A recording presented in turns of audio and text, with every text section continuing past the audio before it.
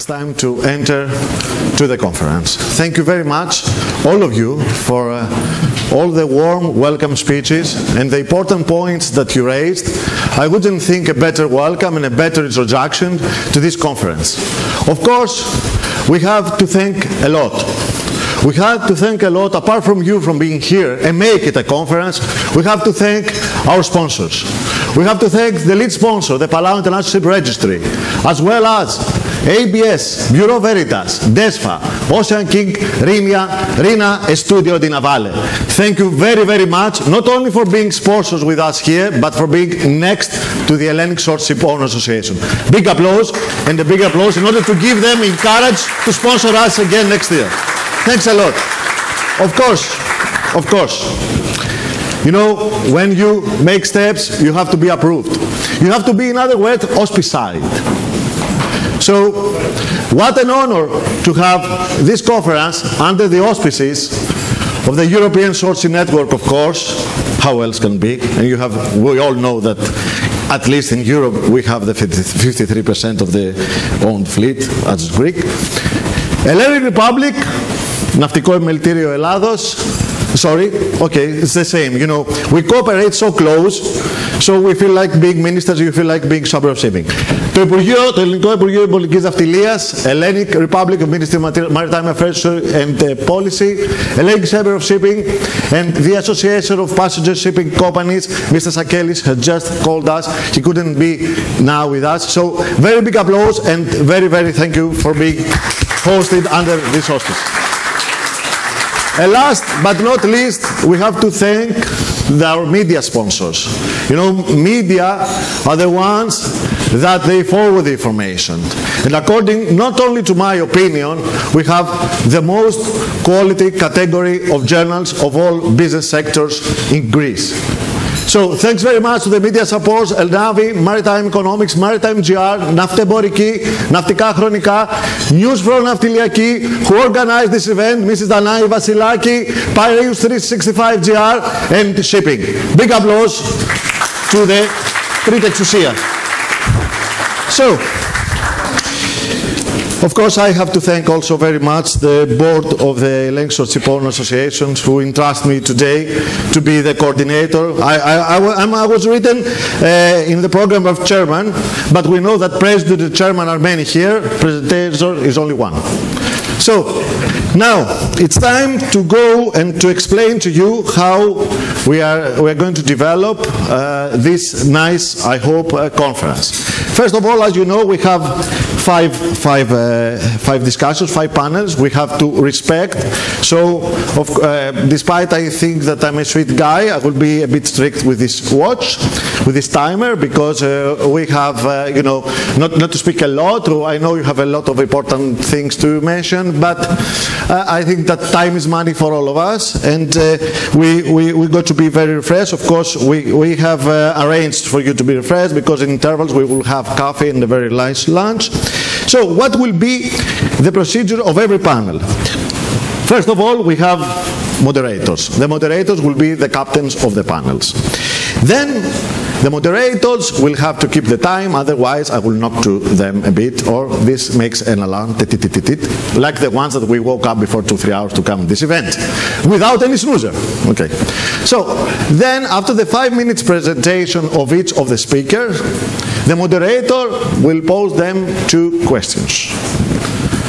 And then, you know, the slide, I just read, slide. From slide, what does mean slide? Slide in English language. Slide, I read, is the act of moving along a smooth surface is you, while maintaining the continuous contact. So, why I said that? This conference will be an interactive conference.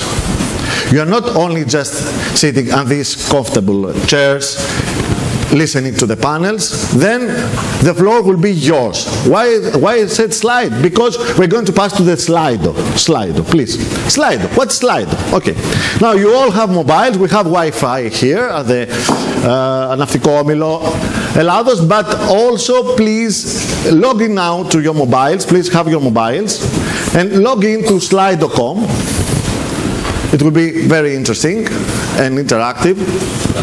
Slide.com, www.slide.com. Then it sends a password. You will press the password 8940, and whilst you are going to see and listen the important things of the panels, you will pose your questions. And then if you like a question that has been posed, either anonymous or with name, it's your option. And then when you see a question being posed, maybe you don't want to pose your question, you like that question, that's the network, that's the cooperation, you press like, and the top 2 or 3 questions will be definitely asked. Then, of course, it's according to every moderator to choose any of the other questions to be replied by our guests. So, I don't want to spend more of your time. I think that I gave you a very small introduction about how is the procedure of every panel. So, the first panel, the first session, the title is Prospect and Challenges of European Union Shortsea Shipping. Well, you say, you know something. You can spell challenge, but you cannot spell challenge without the word change. If you are going to rise to the challenge, then you have to be prepared to change. And you know where from the word prospect is derived from? Well, the word prospects, as we say, is derived from the Latin prospicere, which means pro is forward and spicere is to look. This is the prospects. So I read both the moderator and the panelists, and I wouldn't think any better guest to speak us about the prospect and challenges of the European Union Shortsea Shipping. So let me please introduce you the moderator of the panel, Mr. Dr. Ioannis Theotokas. Please give applause to Dr. Ioannis Theotokas. Thank you very much for being with us here. Then, again, we shall listen very, very carefully. You gave us a very, very nice introduction. Mr. Vassilios Logothetis from the Hellenic Chamber of Shipping, one of our panelists. Thank you very much. Yes, applause. Applause is always acceptable and never taxable. So, what else? Can be a panel without any professor. Miss Maria Lekakou from the University of the Aegean, our second panelist. Welcome, Miss Lekakou. ShortSeaShipping, Inland Waterway Promotion Center. What an interesting topic. Mr. Markus Nölke. Mr. Markus Nölke, welcome in Greece. Welcome to the panel. We're looking forward to listening to you. Hello, good morning. Please take your seat. Then, we cannot move any forward without having money. So we have here European Investment Bank. We have Mrs. Maria Tzoumanika. Miss Maria Tzoumanika, welcome. I hope you brought us loans, subsidies, everything. Thank you very much. Take your position. Of course, now it's time for the technology. Time for technology, and here we have the honor to have Dr. Ahmed Youssef, Master Mariner, Professor of Maritime Technology, Director. Thank you very much. Welcome, Greece. Hello. Thank you very much. So, this is the nice panel. Dr. Ioannis Theotokas. The time is 10:40, I would say, 10:35, but I give you 5 minutes tips, okay? So you have 1 hour and 30 minutes. The floor is yours. Thank you very much. Distinguished guests, ladies and gentlemen, I'm very lucky because Mr. Alexandratos has not left much for me.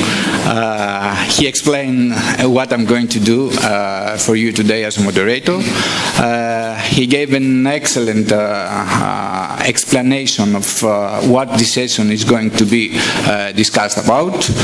And along with distinguished speakers that we had the chance to hear this morning, he set the standards very high and increased the expectations from all of us about what we are going to hear in this session, in this first session of the Shortsea Shipping Day. In any case, I would like to warmly welcome you in this first session, which will discuss about the prospect and the challenges and the ways to change for the Shortsea Shipping. I'm sure that the topics that will be discussed by our distinguished speakers, and the discussion that will follow, the interactive session that will follow, will make us wiser on a wide range of issues for the short-sea shipping. I would like at this point to congratulate the Hellenic Shortsea Shipowners Association and the organizers for the organization of this day, and for inviting me to be here today to be the moderator of this session. As already said, the topic is the prospects and challenges for the EU short-sea shipping. Very interesting, but also very wide. But the organizers took care of it, and the panel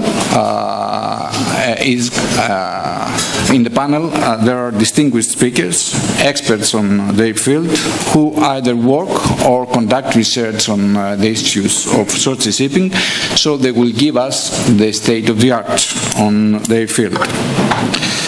I'm sure there is much we will learn by listening to the presentations and, of course, to the discussions that we will follow, either for new regulations and the environmental issues for the Mediterranean area, the challenges for the future, for the increase of cargoes for short-sea shipping, the future for the European short sea in different areas of Europe, the cases for the financing of short-sea shipping, the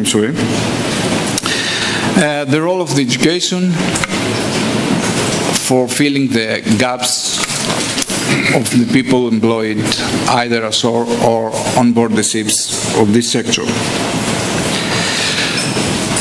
Mr. Alexandratos explained what the procedure will be, what is the structure for this session. So I'm going to present you the speakers, starting by the first speaker, which is Mr. Vassilios Logothetis, who is, you have already the chance to attend the presentation of Mr. Logothetis on behalf of Hellenic Chamber of Shipping. Mr. Logothetis is the CEO of a company with a vast tradition in the area of short-sea shipping, the Bros Lines. The Bros Lines is an active operator of bulk carriers, Ultramax bulk carriers, for many years, and for more than 70 years operates a line for breakback bulk cargoes from Northern Europe to Eastern Mediterranean and Black Sea. The topic he will present to us is the new regulation and environmental changes in the Mediterranean. Mr. Logothetis, you have the floor. Back in 1979, Greek seafarers and shipowners founded Helmepa, the Hellenic Marine Environment Association, a pioneering volunteer organization that aimed to safeguard the seas from ship-generated pollution. The example of Helmepa was followed by other maritime nations, thus the principle aimed to promote an environmental consciousness and the spirit of safety towards achieving quality shipping was spread around. Since 1954, IMO conventions, regulations and declarations have occurred, the most important of which was MARPOL 73-78, measures to battle climatic change in the top issue in our days. The shipping community is a forerunner in this effort, despite the fact that shipping is the less pollutant means of transportation. Shipping is committed in fulfilling the goals set for the reduction of greenhouse gases and the preservation of the marine environment. This involves enormous investment in scrubbers, ballast water management system, low sulfur marine fuels, or retrofitting of engines for dual fuel, etc. Improved designs of ships, the use of LNG on some trades, slow speed, and other measures and technologies are being examined. Greek shipping, both at home waters, in short seas and trades, and internationally, are prompted adapting the IMO regulations, although there are serious reservations and concerns.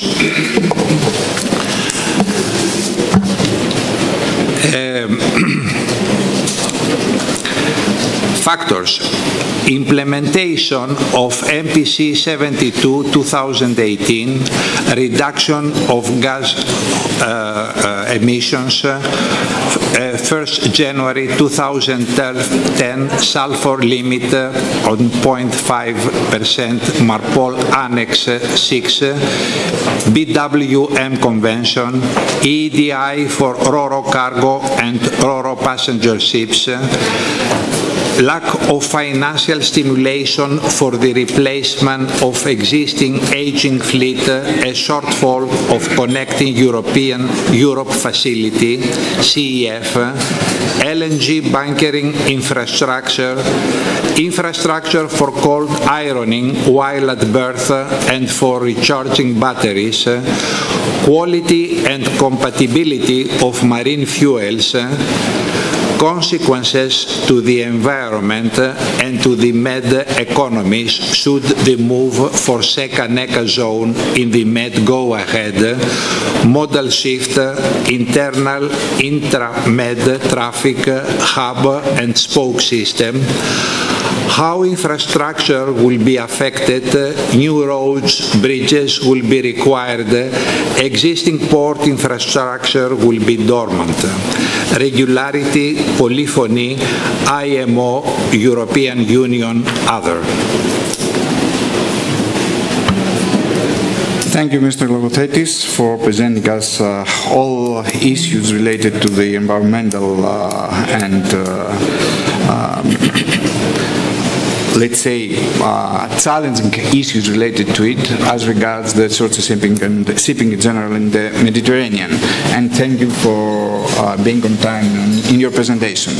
As you might have seen in the program, the next speaker would be Dr. Alkis John Kores.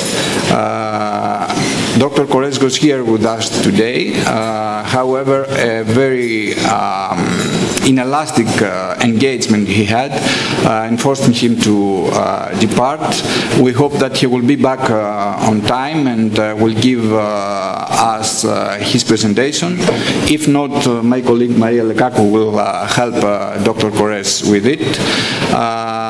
But in any case, Professor Lekakou is now the next speaker, and I have the pleasure to present Professor Lekakou to you. He is a professor at the, she is a professor at the University of the Aegean and the Dean of Business School of the University.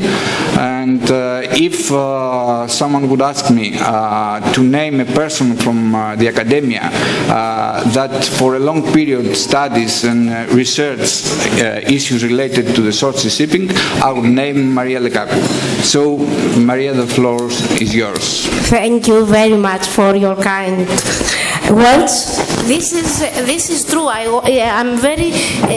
have very strong feelings because I was a very young researcher in the beginning of 90s when I had the chance to attend the first Shortsea roundtable in Rotterdam in 1992. So I'm very, very happy and proud of being member of this community and of this day, a special day that also we celebrate the ShortSeaShipping Day in this place, exactly in this place where it's like a lighthouse of Greek shipping between Piraeus and the islands, which is the center of short sea in Greece. So I will move forward.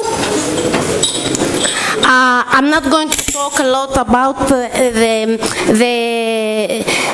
problems with the definition, but I would like to focus on one word that is unanimously accepted. Short sea shipping is defined by distance. Distance. This is something that really differentiates short sea shipping from ocean sea shipping.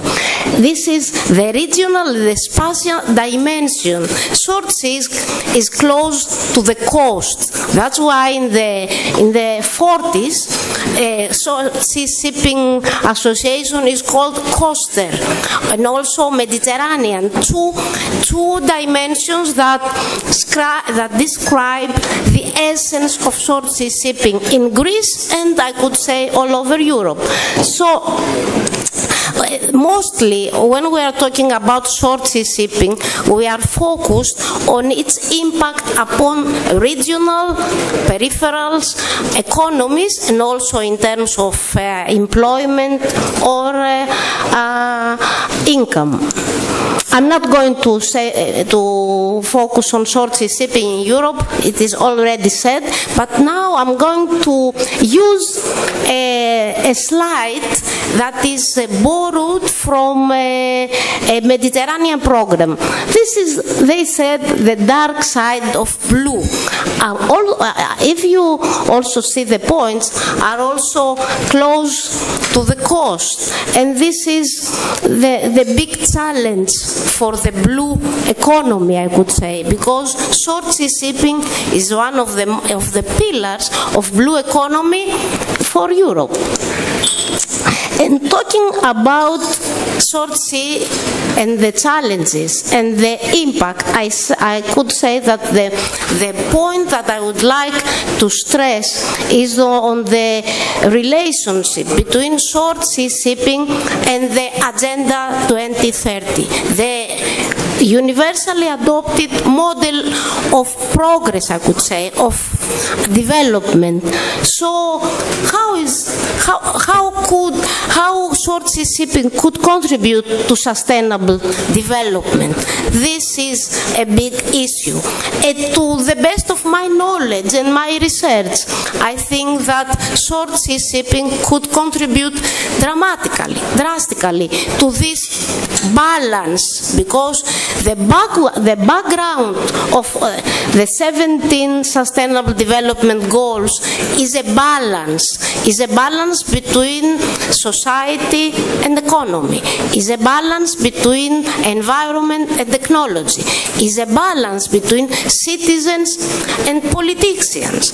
It is a balance between lobbies, as said. So I'm going to run from our research that is concluded last year on the impact of short sea shipping on the economy, and also to the characteristics of the Greek short sea shipping. I will have some points to contribute. That Greek ports are for short sea shipping points of goods transshipment, and also from research back in for blue growth, short sea shipping for Greece is the third most important maritime economic activity. I'm going to go further. We remarked a big concentration in Piraeus, and also the other important ports are nearby, except the case of Thessaloniki and Volos. And on these ports, there is a big concentration, 75% of the total volume. So big concentration in terms of port. 50% of the cargo transported by short sea shipping from 2014 to 2017 was oil. So we have also a specialization in transport, in liquid transport. only 25% of the Greek flags fly the Greek flag because of mainly of rules regarding to manning. And the main origin, the major origin for transported goods were Russia, Iraq, Iran, Egypt, and Turkey. And from the EU point of view, the majority for imported cargoes was Italy, and from the other side, Turkey. So I could say that if I have to focus on one point, this is that we should focus on the full integration of short sea shipping into the transport network. Thank you very much.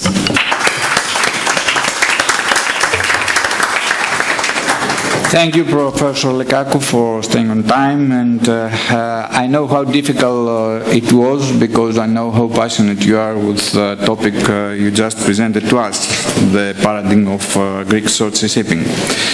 Now I have the pleasure to invite Mr. Markus Nölke, the Managing Director of ShortSeaShipping Inland Waterway Promotion Center, who will present the topic Short Sea Shipping in Northern Europe, Challenges, Outlook and Differences to Southern Europe. Mr. Nölke has an experience of about 20 years in business, and after that experience he was appointed as Managing Director of the German Short Sea Shipping Inland Waterway Promotion Center in Bonn. The Promotion Center is a public-private partnership to promote potentials of short sea and inland waterway shipping, and is located in the office of the German Ministry for Transport in Bonn, and Mr. Nölke has the lead role in the center. We are ready to hear you. Yes, good morning. Good morning, everybody. Thank you very much indeed for your very kind invitation. It's a pleasure for me to be here. Germany was the host of the last year's conference in Lübeck, and I hope when we have our ESN meeting in the afternoon, we will find a new place for the next year's conference. But now it's very good to be here in Piraeus. Greece is a great seafarers nation, so it is really the best place to do this conference here today.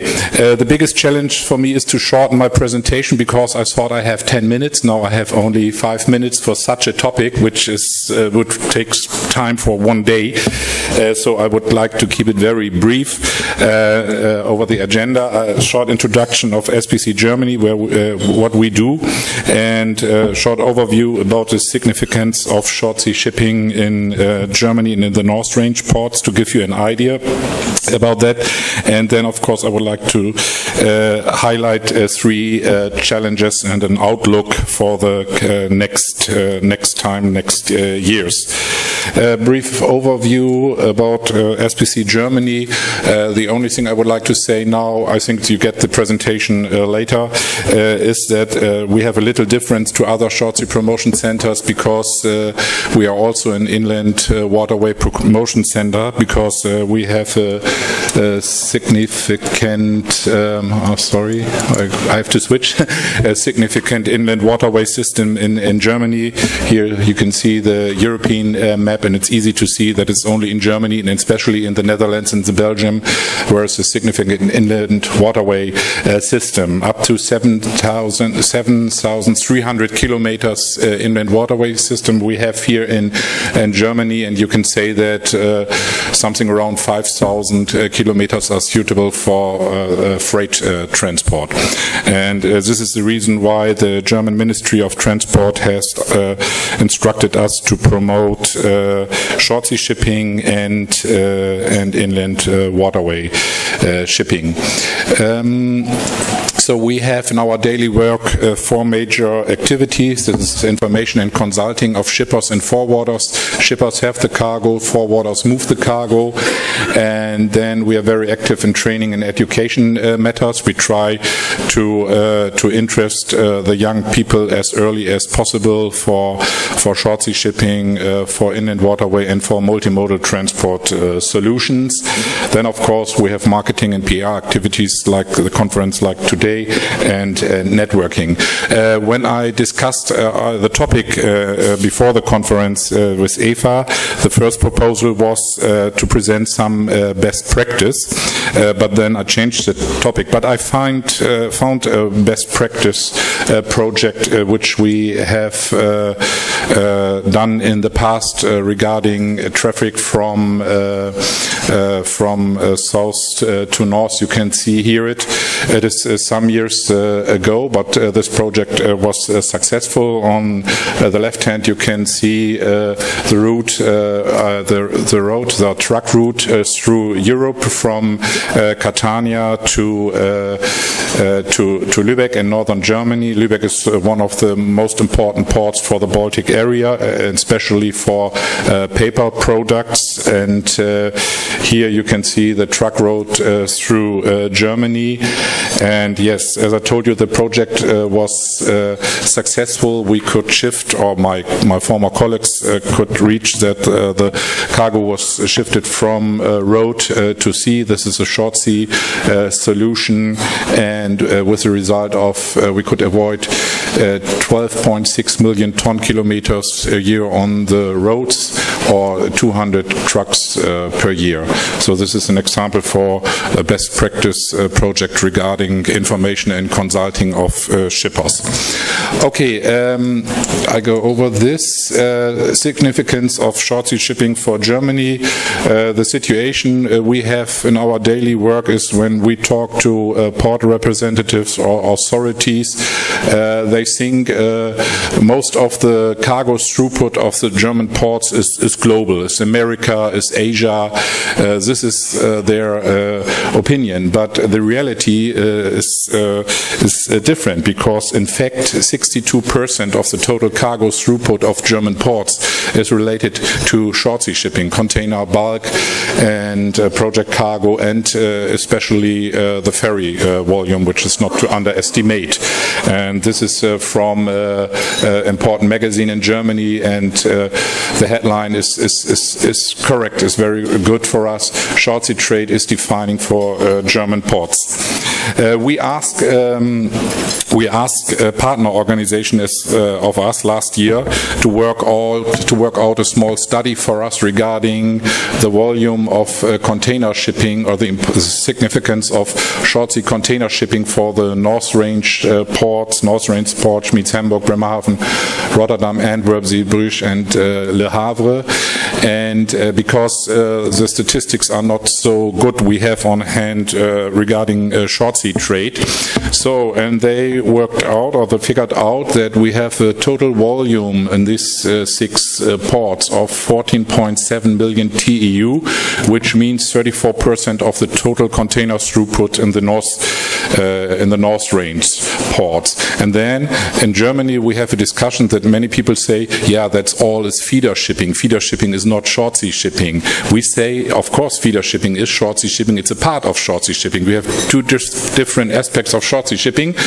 The one is the transshipment, feeder shipping, with 7.8 million TEUs per year. It was in 2017, and 5.3 million TEU on short sea land, for example, Hamburg, Bilbao, and here feeder shipment, Hong Kong, Hamburg, and Hamburg, Stockholm, for example. So, short sea container volume for the North Range ports, more than 1/3 of the total cargo throughput, is very important. Okay, a very big challenge is the Brexit, of course, and it will be interesting for me to hear from you during the conference. What do you think about the Brexit? This is a scenario from one of our members. It's a forwarding company with a very strong business from and to the UK, and the United Kingdom is a very important market for the short sea sector, for the northern short sea sector. And this is what they they fear if we will have a hard or non-regulated Brexit. Huge problems at the borders because customs clearance will be required for imports and exports, and this can lead to huge problems, especially in Dover, which is one of the main gates to and from the United Kingdom. So there's a study in the market which says that we will have traffic backups up to almost 30 kilometers, no space problems in the ports, not only in Dover and all other ports where are ferry connections to United Kingdom, problems with sanitary facilities, and also like this. And this lead to standstills up to 3 days, demurrage costs, and later to the matter that we think that trucking firms will not be willing to drive to the UK because they don't know how much time they need for the way and how much waiting time they have and who will pay the demurrage costs and so on. And this member says an alternative could be to switch from truck to container business. In container shipping, you have the advantage that you can arrange 7 days free of demurrage in the ports, so you're a little bit more flexible regarding the customs clearance, for example. And we have received a number of inquiries from shippers the last months, especially from, for example, VW, biggest car producer or second biggest car producer in the world. They ask us for help, and they want to switch their trucking business to container business. But so far we have no deal with the United Kingdom, the EU and the United Kingdom, so we have to wait what will happen. This is one of the scenarios. Let me go first to this challenge, environment and climate. IMO regulations, of course, you will have new regulations here in the Mediterranean beginning of next year. There's a difference to the northern area because the Baltic Sea and the North Sea are so-called emission control areas since a long time, since May 2006, sorry, for the German, for the Baltic Sea, for SOx, for sulfur, 2021 for NOx, and the North Sea, including the English Channel, since November 2007 for SOx, and also from January 22 for NOx. So that means you have to use on-board fuel oil with the sulfur content of no more than 0.1% since January 2015, as opposed to the limit of 1% in effect up till 31st December 2014. This was really a huge challenge for the ship owners in this area to fulfill these requirements, and on the short term this has led to increased use of MGO, of course the installation of scrubbers. I know there's a discussion about how sensible are scrubbers. Hybrid technology, some ferry operators use the hybrid technology, flattener rotors and so on.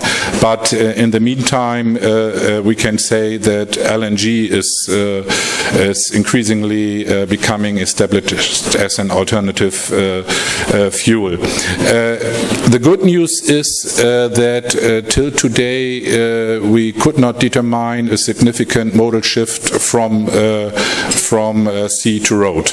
Yeah, not an increase, but the cargo is still, most of the cargo is still on the sea, and the Mediterranean will follow the new IMO regulations in January of next year, and maybe it's interesting for here to know what the ship owners in the northern area have done to fulfill these requirements. Okay, I go back to an outlook. We had the European elections on May 26th. So we will have, I'm just finished. We have a new, we'll get a new commission in the next weeks or months, and maybe we will have a new commissioner for transport. I don't know, Antoine. You will also waiting for this decision. And what is sure is that we will get a new white paper on transport. And I think now is the best time to work out strategies and recommendations which we can give, for example, Antoine on hand, that this will be considered in the new white paper. I don't know if it will coming next year, because the period of the old white paper ends next year. And in the actual white paper was one important conclusion: 30% of long haul over 300 kilometers freight transport by road is to be shifted to other modes of transport such as rail and ships. So in the afternoon we have our ESN meeting, and I think we should discuss how we can bring our interests into the new white paper. So I think that was all. Yeah, okay. Finally, although there are some changes in the shipping area regarding environmental matters, but of course shipping is still the most environmental friendly mode of transport, and short-sea shipping plays a leading role, because all new technologies first will be tested in the short-sea sector, mainly on the short roads. So this is, I think, a very important message we should pull out to the market, why short-sea shipping is so interested. Thank you very much.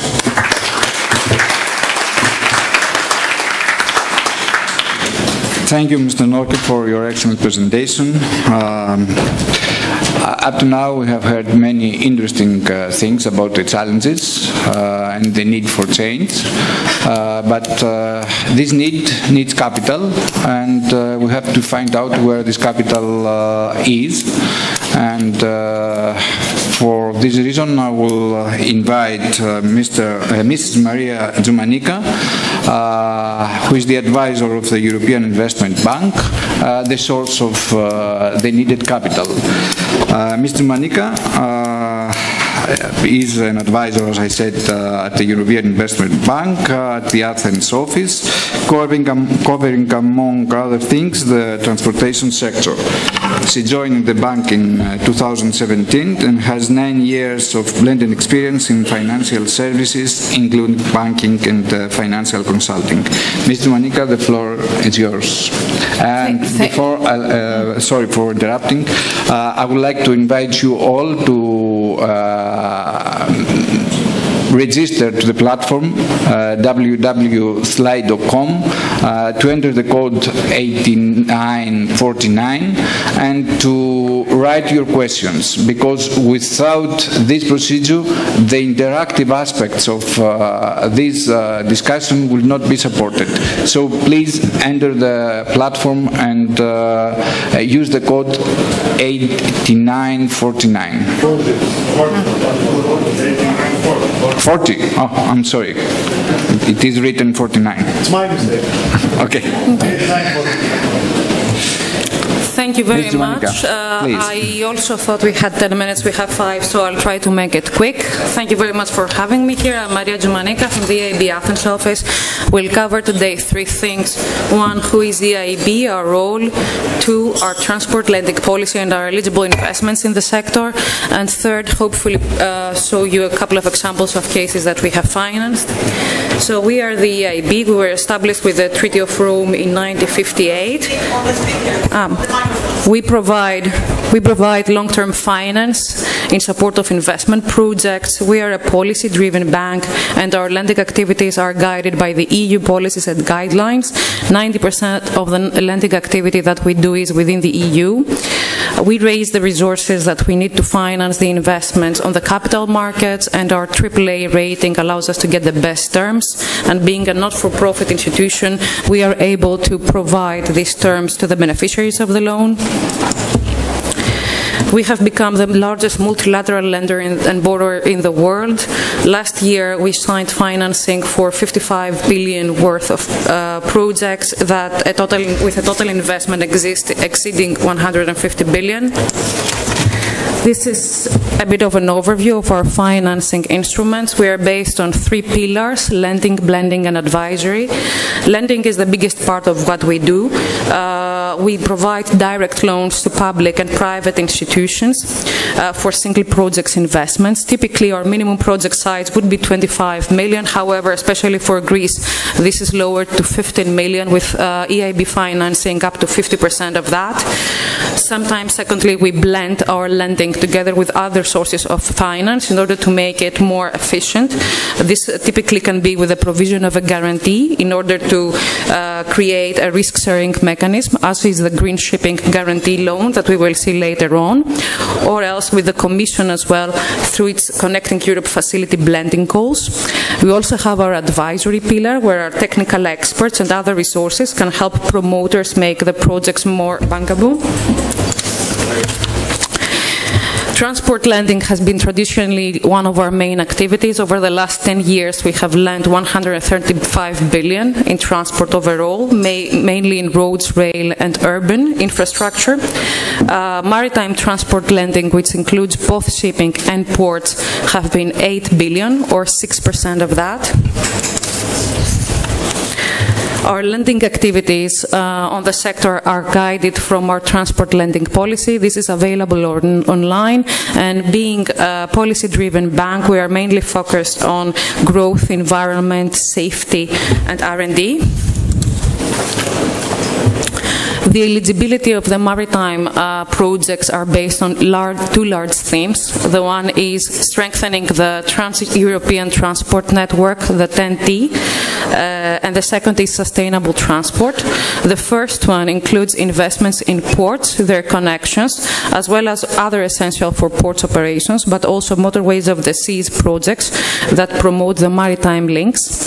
The second one, which also includes modal shifts such as ShortSeaShipping, is focused on reducing vessel emissions, and what we're talking about here is new vessels, potentially for replacement of older vessels, vessel conversion and retrofitting, which can include scrubbers, ballast water treatment systems, so on and so forth, and shipping R&D programs. In order to support the sector, EIB has developed 2 dedicated programs related to green shipping. These are more or less the same. The main difference is that the one works through partner financial institutions, whereas the other is direct with EIB. The first one is the Green Shipping Guarantee Program. This is essentially a 750 million guarantee scheme, an guaranteed intermediated loan working through partner financial institutions. Right now, we have partnerships with 5 financial institutions. This is Société Générale, BNP Paribas, ABN AMRO, ING, and Crédit Agricole. The transactions under this program, the transactions are originated from the partner financial institutions and are assessed by them, and then are presented to EIB for internal review and pricing. Our co-financing rates under this program is up to 50% for new vessels and up to 100% for the green components of the retrofitting operations. As said, this is a program that works through intermediaries, but for larger investments, we have also the second program, the Green Shipping Program Loan. The main differences to the previous one is that this one is direct, so it's a direct individual EIB loan to a borrower. Contact is made through EIB local offices like ourselves, and financing rates are up to 50% debt financing, regardless of whether it's retrofitting or new vessels. I wouldn't like to say too much on this slide. This is our typical standard main terms for corporate lending. What I would just like to highlight here is the minimum sizes. So we're talking about minimum 55 million, 15 million of project and 7.5 million EIB loan. The eligibility criteria, I think that we raised a bit before, but just to underline that we're talking about green investments on projects that depict significant European interest, be it a new building vessel or a retrofit. And another interesting thing to mention is that we are technology agnostic in the sense that all technologies that demonstrate reduction in depollution or decarbonization will be assessed. a full project assessment will take place by our sector engineers, and that includes, for example, project description, vessel routes, shipyard selection, and environmental and energy efficiency gains. And going quickly through a couple of examples of projects that we have financed. These are both new buildings. These are both under one of the two program loans, either the guarantee or the green shipping program loan. The first one is a new LNG dual fuel ferry covering, actually connecting France and the UK. This was constructed in an EU shipyard. The second one is construction of 3 new eco-cement carriers, again mainly operating on European ports, and again constructed by an EU shipyard. This is a quick example of a retrofitting operation. This is for fin lines. It's installation of scrubbers on 22 ro-ros and ropacks, and propulsion and hull efficiency measures on another 11. Again, vessels operating on European waters, and manufacturers and shipyard were EU ones. And finally, a bit of an older project, but useful to mention just as a different example. This is a financing of an R&D program for Fincantieri, and the R&D activities focused mainly energy efficiency, optimization of ship design, and several studies. So that's from me. Hope we are in time. Thank you very much. Don't hesitate to come in contact. Thank you, Ms. Tzoumanika, for explaining us how the European Investment Bank could help in renewal of the fleet of ShortSeaShipping. And thank you for trying to remain on time. And I hope you understand it's always difficult to ignore to follow the limitations when you hear about money, about the capital. I would like now to invite to the floor the Dr. and Captain Ahmed Youssef. Up to now, we have heard a lot about challenges, about the need for change, as Mr. Alexandratos said. But change needs skills, needs new competencies. So Dr. Youssef will present to us a new methodology which is related to the training of people in shipping in general, but more particularly for people working in the industry. Dr. Ahmed Youssef is the director of the International Forum for Maritime Transport in Arab Academy for Science and Technology in Maritime Transport, and he is a master mariner that worked on board different type of vessels for many years. He introduced the daily interactive maritime education and training application that is beyond e-learning concept, as he holds the intellectual property copyright property certificate of this application. Dr. Youssef, you have the floor. Thank you, Mr. Chairman. Good morning, ladies and gentlemen, distinguished guests. First of all, I would like to thank the organizers for inviting me to this presentation. It's always been my pleasure to come to Greece. First of all, my presentation will be divided into 2 sections, so let's start, and I'll maintain the 5 or 6 minutes as agreed. The first part of the presentation from my organization at the Arab Academy, we are the technical maritime and shipping arm of the Arab States League. So we do provide consultancy and advising services to the Arab countries, port authorities, in whatever matter related to the shipping and the maritime in the whole 22 countries. So from a personal level, and I've been in a talk yesterday with some of the ship owners in Alexandria in Egypt, and we need to investigate the possibility of initiating a collaboration between our ship owners and the Hellenic Shortsea Shipping Owners Association in order to see the possibility of establishing a Ro-Ro line or a Ro-Ro routes between Greece and Alexandria, because I think Egypt is going to be the gateway to whatever beyond the other sides of the world to connect with the concept of the One Belt that is going to take place soon. So I think this will be much more efficient, less competition than doing it in container ships or in oil tankers or bulk carriers. So I think it could be promising if we can start investigating the possibility of establishing a Ro-Ro route between Egypt and Greece.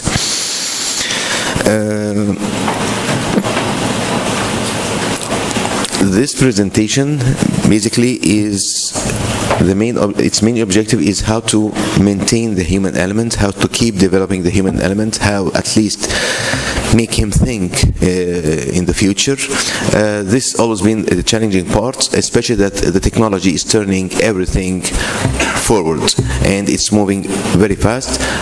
You've been talking about the autonomous vessels, which is already a reality, and I think this is the future of shipping by any means. Yeah, I know it's not in this decade, but it might be very soon than we do expect. This regarding the technical work on board the ships, regarding the corresponding exchanging documentations, approvals. I think the blockchain also exists. The concept of Internet of Things or Internet of Everything is a reality and it's everywhere. So we have to cope with this and we have to keep on research and development in order to keep this spirit going on. So this, from the perspective of autonomy, so this is a kind of an autonomous application in order to help whoever is the student or the trainee or even the candidate who's working on board an oil and gas offshore unit or on board a vessel or in any workshop to do a kind of a self-development, self-studying application. The concept is called I-training. I stands for Interactive and Intelligent Training, which is a new technology-enhanced learning tool. And it is exactly as the chairman had mentioned in the presentation, that it is beyond the e-learning and the CBT, which are too static and are not dynamic, and they are remote kind of training. In this case, you don't have any direct interaction with the real workplace that we need to get the candidate acquainted with or to develop his skills in a certain job. So the interactive training, this is a new approach to implement the technology-enhanced interactive personalized learning for candidates and trainees. The main objective here is developing the trainee's theoretical background and transforming this theoretical knowledge into a practical one, enhancing his soft skills like sense of responsibility, self-reliance, logical skills, and leadership. And I think this is one of the challenging parts in any of the shipping companies' departments, how to develop the caliber, how to keep on monitoring the development of the caliber, how to get the caliber acquainted with the new devices, the new workflow, all of these things. And of course, the cost effectiveness of such process has always been the cornerstone to take the decision whether to go ahead or not, because the education and the training is the responsibility of the maritime universities and the employer as well, to keep him growing. So this is the typical way to get acquainted with the equipment on board a ship. For an example, a book, a pen, and you go around on board the ship to get acquainted with everything. This is the way that we are working on it, and we have developed already a prototype, and it had been tested and validated, and it can be implemented on any type of ship. We are implementing it on board our training ship at the time being, but it can be implemented on board any ship, in any even lab or in a training facility, in-house training in a company. This is a mobile application which interacts with each item on board the ship. So once you get close to the item, this item will be presented in the handheld device and in a personalized manner. And this is the challenging part. It's the presentation of the training material in a personalized manner that adapts the learning style of the person in order to get things easier to his knowledge. This is part of the screenshots that had been taken for this, for the EPIRB, for the SART. And of course, you have to go through quizzes, assessments. This it will be monitored by the administrator. This administrator could be the training supervisor or the training officer in the shipping company. And this system does not need the ship to be connected to the internet, because everything will be stored in a server on board the ship. Once the ship reach a coast and get connected, like 4G or any GSM network, automatically it will synchronize this data by the internet. It's a very small number of files, and it will reach the administrator, let's say in Greece or in Norway, and he can see the progress, the achievements, what have done what. For an example, before working as a professor in the academy, I've been a marine officer. I worked on oil tankers in Saudi Arabia, and I worked in a shipping company in Cyprus before for a long time. So we know it quite well how we hand over the ship. Once you reach the vessel on board, you meet the officer, you sign, he sign, you go around, and that's it.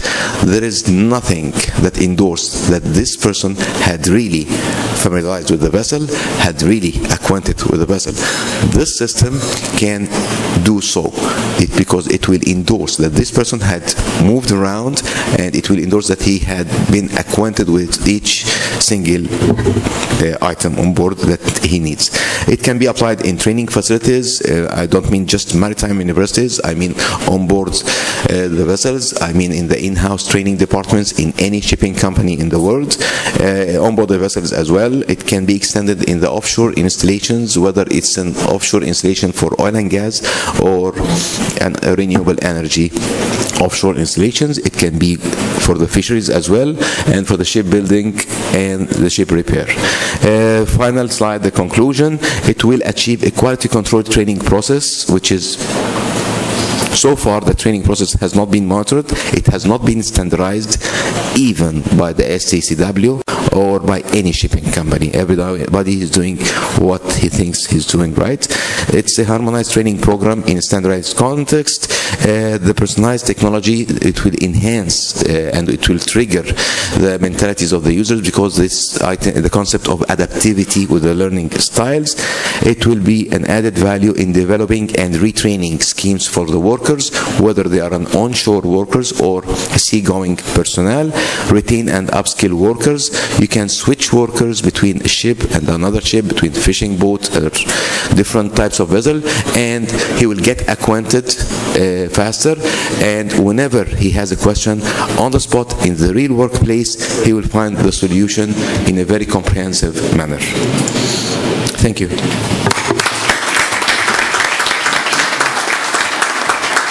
Thank you, Professor Youssef, for presenting us the methodology. Now, in order to have more food for thought, I would like to ask Professor Lekakou to present us the presentation of Dr. Alkis Kores, because I believe it's very important and poses some many interesting things to take into account in our discussion. Ladies and gentlemen, good morning and welcome to our Short Sea Days. More than 20 years have passed since ShortSeaShipping became the object of new ideas and research proposals under different names in Europe. There were good reasons for this initiative, about which you are not, I doubt, aware. Road congestion, pollution of all sorts, need to reduce state spending on motorways, channels and bridges. The sea requires no infrastructure spending. At the beginning, it was thought that the benefits would come automatically and that cargoes would readily shift from land to sea. Time has shown, however, that the initial optimism was not sufficient to reap the benefits envisaged, so ShortSeaShipping slowly fell behind road transport. We are going to touch upon a few less discussed factors that lie behind the observed slow growth in the volume of cargo carried on short sea vessels, within the 5 minutes to allocate to his presentation. Following the rejection, first, lack of a single market in the EU short sea. Following the rejection of proposal of Commissioner Borg for the creation of a common maritime space in the EU's coastline, operators are back to square one with the inadequacies of the obsolete regulation 35/70/92. Each member state still remains its own territorial waters, and the wide geographical areas between these national spaces are international, not EU waters. As a result, most intra-EU voyages between member states' ports are treated as international voyages. The customs require extra time and cost for cargo clearance. International voyages are also open to all flagships, which leads to a very elastic supply curve, which makes sure freight rates remain at low levels. Second, many cargoes remain non-shiftable from road to sea. Despite research and efforts from DG Move to encourage shifting to short-sea shipping, it is now evident that for a variety of reasons, numerous categories of cargo cannot be shifted under the present regulatory arrangements. In short notice consignments over short distances, the truck remains the king. Even in long-haul transport, the truck is usually faster, although more expensive, easier to book and more user-friendly. Unlike ships, trucks sail without stopping through customs in EU, and unlike ships, use no ports to deliver door-to-door. It is possible, however, that further tonnage could be shifted from different arrangements.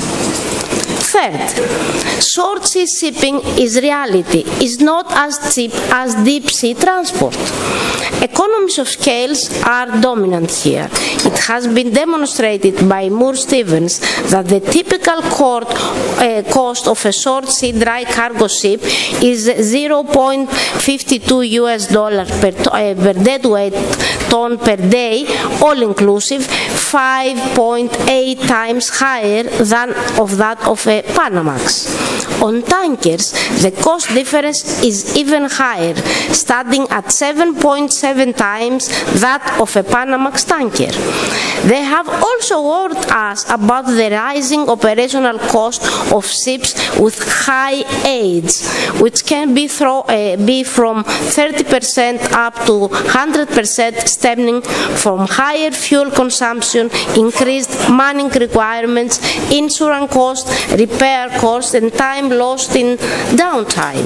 A combination of a smaller size and higher age impacts negatively service cost, profitability, and ultimately low investment in ships. Fourth, an aging short-sea fleet becomes obsolete. By physical obsolescence, reference is made to the consequence of the old age in ships, worn steel parts, machinery breakdowns, instead increased risk of accidents with or without marine pollution and loss of human life. Vilmos and Vals have shown that there is a lot of old tonnage trading in the coast of Europe. 38% of it has been identified 25 years old or higher a decade ago. These are now account 45% due to the slow investment. By technological obsolescence, one also makes reference to high pollution engines, mainly in SOx and NOx, single bottom tankers, elevated fuel consumption, need for larger crew, and so on. The replacement of the old short-sea ships of Europe is a 200 billion euro project extending to a 25 to 30 years period. It is also a first-class opportunity to revive the EU shipbuilding sector while improving short-sea efficiency and contributing to a cleaner atmosphere. Fifth, Short sea ships spend more time in ports as they visit them much more often. Moore-Stevens charter accountants essay have also shown that the Panamax bulk carrier spends on average in ports roughly 16% of its trading time in a year, around 60 days having called at 20 ports. A short sea bulk carrier, despite shorter time in its voyage by approximately 1 day in each port call, will spend in 52 port calls just under 30% of its trading time in a year, namely 104 days. The cost of port agency expenses in the short sea constitute a much higher proportion of the freight or cost per ton, for that matter, than in a deep sea transport. The same logic applies mutandis mutandis to the other ship types, including those employed in liner shipping. Time spent in ports not only is costly, but it robs short sea ships of trading time. In short sea, times in ports is 73% longer than in dry bulk deep sea trading, so port efficiency is crucial for operators. So, let him briefly recap on the main problems we are against and that could be done. First, no single market equals to port delays, market open to all flags, that we should revisit the board proposal about the common maritime space. Second, most cargoes have already shifted equals to difficult progress. Incentives to shippers to choose the sea are needed. Short sea shipping is more expensive than deep sea, closer to trucking costs, so make the use of truck more expensive. High age of fleet drives to increased cost and obsolescence, so examine ways to support new construction on environmental grounds, revive EU shipbuilding, and longer time spent in ports goes to less trading time, less income, so set minimum standards to promote short sea efficiency. And to chase the new investment in short sea way, we have to resolve conflicting policies, high cost and low profit margins, and also poor legal frameworks. And that's all. Thank you for your attention. Thank you, Professor Lekakou, for being a very good alkis kores in presenting his... My profession. That's true. And now, after having heard all this stimulating presentation, it's time to start the discussion. I will pose one question to each presenter, and after that I will ask the questions that you have posed through the Slido.com platform. Allow me to start with a question to the keynote speaker, Mr. Kedzierski. Although he was not presenting a speech in our panel, I think what he presented to us is very closely related to what we have heard in this panel. So what I would like to ask him is if there are any regional approaches that confine the effort of DG Move to plan and implement in its policy, and if there are, what are the steps to overcome the obstacles that these regional approaches create to the DG Move? Thank you very much. So, I mean, as such, the approach that we have towards our policy is towards the entire EU. So, as such, this is not necessarily included within our approaches to policy. However, I was discussing earlier during the welcome coffee the access to funding issue, and de facto what is now the view of the Motorways of the Sea coordinator is to very much look as well at how sea basins are organized and whether there is a possibility to organize funding around sea basins opportunities and better connections as well to the network. I think this is an interesting element, and in general also in the funding policy we very much welcome the participation of different partners within projects, and very often those partners are within the same region. So I think there are certainly possibilities to be explored. Thank you for your answer, and I would like now to ask Mr. Logothetis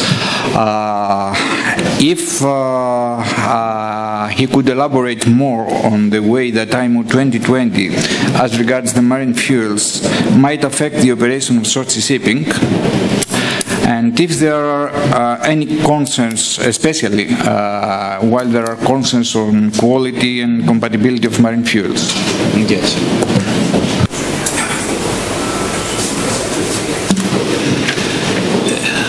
There are two aspects in this problem. The one is technical, the other is economical. I will start with the technical. As the industry transitions through the 2020 period, it is expected that most of the low sulfur fuel available to the marine industry will be blend products commonly known as 0.50% maximum sulfur fuel. These fuels are based on vacuum gas or blends incorporating various heavy and light refinery product streams, including residual fuel oil and middle distillates. The quality concerns associated with these fuels include compatibility, stability, catalytic cut fines, density, flash point, ignition and combustion characteristics, usual components, pour point, viscosity, lubricant compatibility. So I believe that to a certain extent the ISO 1817-2017 will cover those concerns, and eventually there is a lot of anxiety which is exaggerated somehow, but of course somebody cannot ignore the concerns on this subject, particularly since it is not tested yet. The other concern is the price. Nobody can give us exact figure. We are, as it was mentioned, liner operators, and we have been approached by some of our big carriers with whom we work on contract basis, and they have asked us our rates for 2020. And we replied that we are not in a position to give a firm commitment yet, because we don't know what the bunker cost will be, and the bunker cost in this short sea shipping transport is a very important element. So immediately you realize that the vessels are coming under a big pressure, because obviously the trucks are in a position to release quotes not only for 2020 but even further. And everybody expects that these bunkers will be more expensive, which already we have discounted the idea that the sea transportation cost will be more expensive as well, which again will be in favor of the other means of transport, the land means of transport. Thank you, Mr. Logothetis. And now I would like to ask Professor Lekakou. You mentioned that ShortSea shipping is the third most important maritime activity in Greece, and you gave us some figures. Could you further explain to us how these figures came out? What is the methodology for these estimations? Yes. Thank you. First of all, the first input about the third position of ShortSea shipping as the most important contributor to the economy was an output of research, European-wide research on the potential of sea basins. As I said in my presentation, ShortSea and other maritime activities has a strong impact upon the economy. In order to count it, there is a study called EUNet carried out by Kedzierski and funded by DG Mare, which investigated on the potential of various maritime activities. The method that we were involved in this from the University of the Aegean and as subcontractors, and the method that we used were questionnaires and panel of experts. The main problem was that we do not have enough data to count the jobs and the income. This is the most crucial data that you need in order to imply input-output analysis. This was the method, so it was input-output analysis based on questionnaires and panel of experts. Thank you very much for explaining. The figures about the potential of the Greek ShortSea shipping were output of a project carried out with the Hellenic Statistical Authority as output of a memorandum of understanding that we were signed, and we used data from each port on a ship basis, and following the process of elaborating data on the most detailed basis, on a ship basis. Thank you. I will now turn to Mr. Nölke, and I would like to ask what he considers as the single most important factor for the development of ShortSea shipping in Northern Europe. Yes, I don't see a single factor. It's a mix of factors. But I think we have a general question. As long as the truck transportation is so cheap and so flexible and has such short transit times, it is a very big challenge for the ShortSea shipping sector to compete against this. And this is a question for the future. And this is maybe a discussion for the political framework, maybe in the new white paper, how we can reduce the cost difference between ShortSea shipping and road transportation. Sometimes ShortSea shipping is very attractive from regarding the freight rates, but in many times the truck transportation is much more, it's much cheaper than the ShortSea transport, because if a shipper when a shipper or a forwarder decides which mode of transport he will use, he check the costs and the transit times.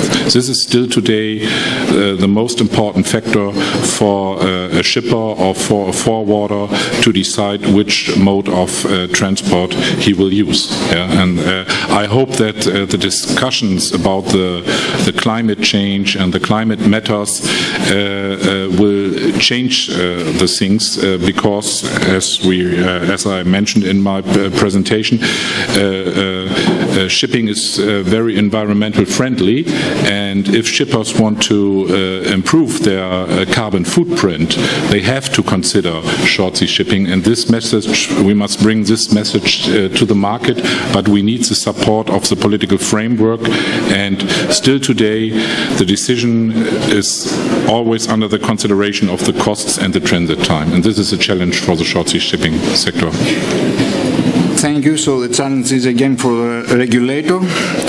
I would like now to ask Ms. Tzoumanika, what is the assessment of the European Investment Bank as regards the progress on the implementation of the green shipping programs? And when I speak about progress and evaluation of progress, I mean in terms of number of submissions and approvals, in terms of time and resources needed for submission and approval, and number of involved partners and number of involved nations. Too much things together.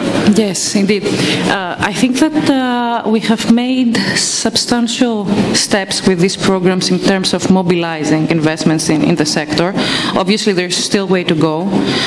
Just to take as an example, the Green Shipping Guarantee Program, we had over the last 2 or 3 years, if I'm not mistaken, we have managed to get on board 5 different financial institutions to get them on the platform. We have signed 3 sub-operations. On the Green Shipping Program loan, we have signed another 2 operations, which are rather large ones and have taken a good bulk of the amount. We're assessing multiple projects right now across both of the programs, and when it comes to countries, this covers the whole EU. So this is we have projects from Greece and Cyprus to Italy and France and the Nordics and Netherlands. So we have a good differentiation when it comes to countries. Timing and resources is always an issue. We put special emphasis on the projects, on due diligence, and our sector engineers become practically part of the project, and they are very much looking on the project itself, which means that from the time perspective, it can take from 6 to 9 months from start to finish for a project, and that's typical across all of the type of projects that the EIB is looking at. So all in all, I think that we have there's still way to go, obviously, but there are good steps that have been taken to that direction. Thank you, Ms. Tzoumanika. And now for Professor Youssef, a question which is related to the methodology he presented and the content of the education that this methodology will provide. Have you made any estimation or research, for example, any training needs analysis on the needs of people working in this sector, in short sea shipping sector, and have you designed any specific course package for short sea shipping?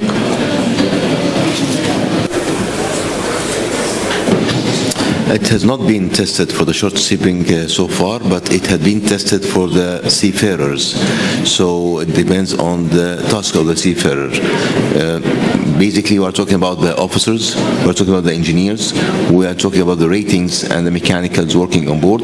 It has been tested, yes, but not in the sea shipping, but it has been tested for general cargoes ships working in the Mediterranean and in the Red Sea. So the target group is seafarers, ratings or officers? Yeah, it's ratings or officers and engineers with different ranks, yeah. Thank you. Thank you.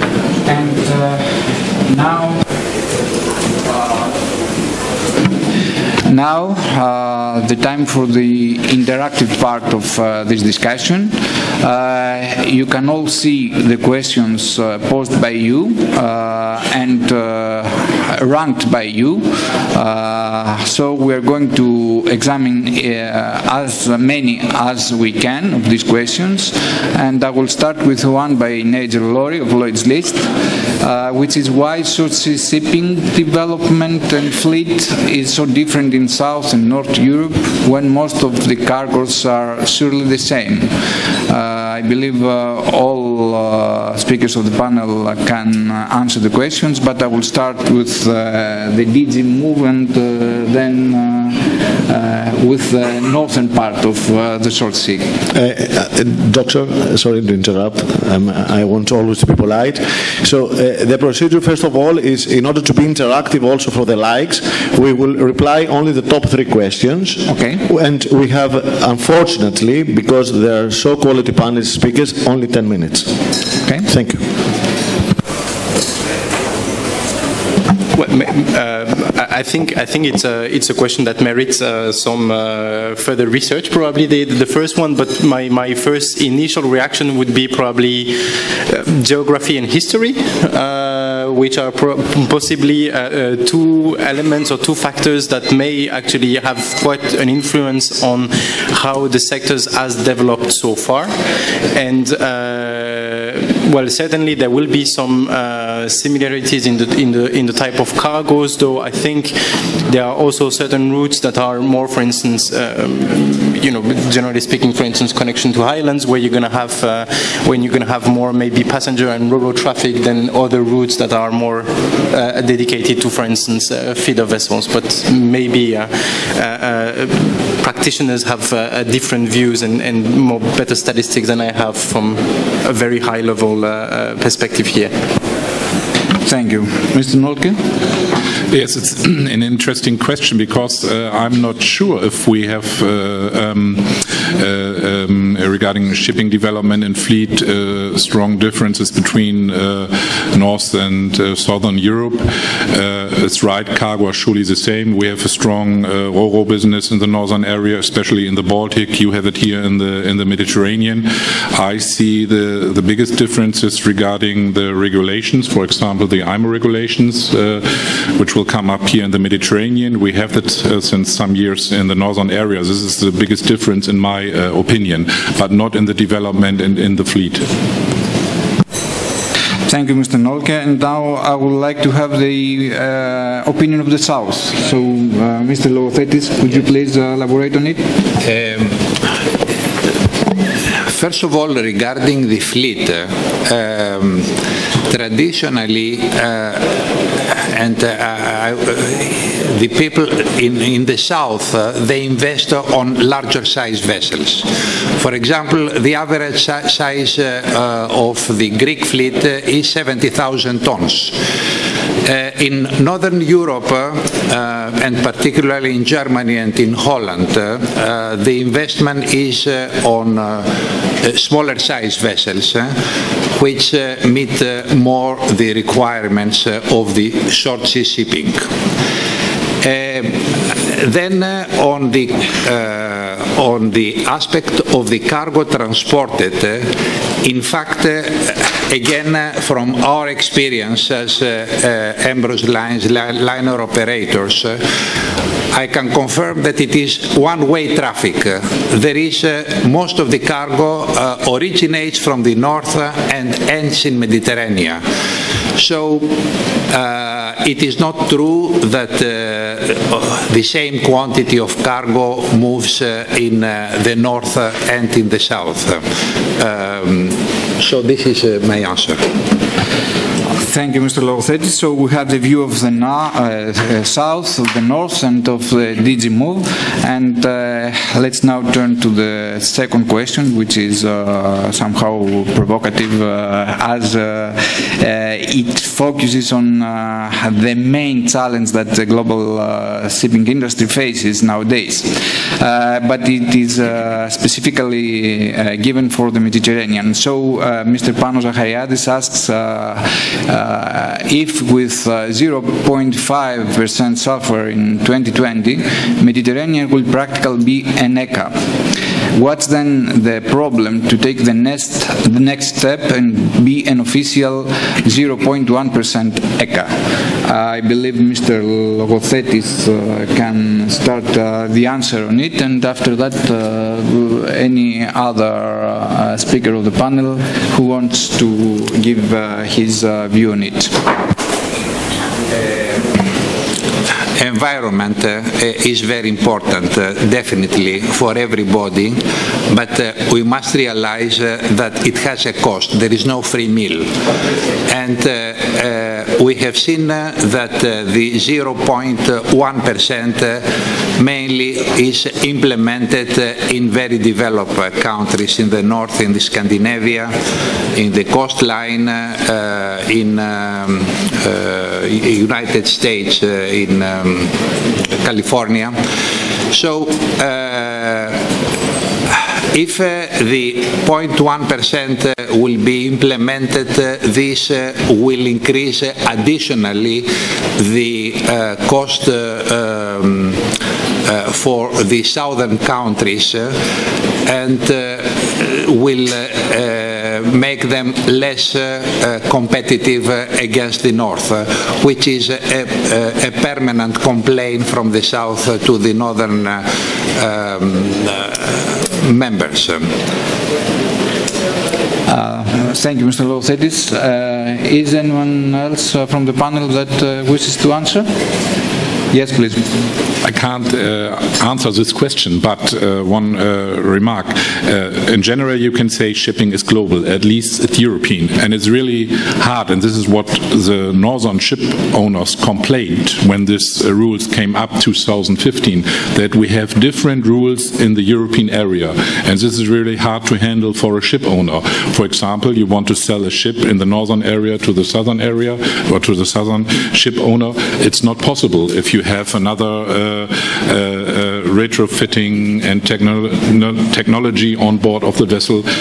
So we need the same rules, at least in the European area, and that was not a good idea to split the European area, and especially environmental rules.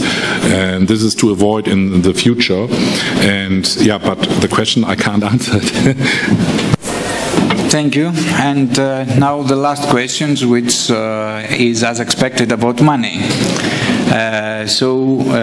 Tzoumanika will give us the answer whether a ShortSeaShipping ship owner can have access to European Investment Bank funds and under which conditions. As said before, indeed, this is the case. Shortsea ship owner can have access to EIB loan. We're talking about minimum 50 million project for a 7.5 million loan. This can be for construction of a new building or a retrofit. Other than that, I think that it gives me the opportunity to highlight a couple of other issues here. The first one being that the European Investment Bank is still a bank, it's still a lender. As every lender, we're looking to get our money back, which means that we're looking for solid balance sheets, meaningful business plan, solid cash flow, strong asset base, so that we are able to lend. Eligibility criteria we have touched on before, so projects of European interest are important. And finally, also to mention that we are strict also on tax compliance. This is something to underline as well. If all these things exist, then definitely a ship owner can have access to an EIB loan. They can come to us, we can discuss further. When it comes to terms and conditions, these are on a case-by-case basis, so we have to examine them differently for each case. Thank you, Ms. Tzoumanika. And I believe now we have arrived to the end of this session. I would like to thank all the speakers for the excellent presentations. And I would like to thank all of you for your participation, not only in the interactive discussions, but through the presentations and the discussions and the answers given by the speakers. Thank you very much. So, we thank you very, very much. Thanks of all for all the contents, for all the presentations, and for respecting the time. We know it's very, very important what you have to say. So a big thanks and a big applause, first of all, from our panel speakers. Dr. Alba Youssef, thank you very much for being with us. Mrs. Maria Tzoumanika, thank you very, very much for the information. Mr. Markus Nölke, welcome, thank you very, very much. Professor Maria Lekakou, thank you very much. Mr. Vassilios Logothetis from ShortSeaShipping, thank you very much. Mr. Kedzierski, our keynote speaker, thank you very much. And last but not least, our moderator, Dr. Ioannis Theotokas, thank you very much.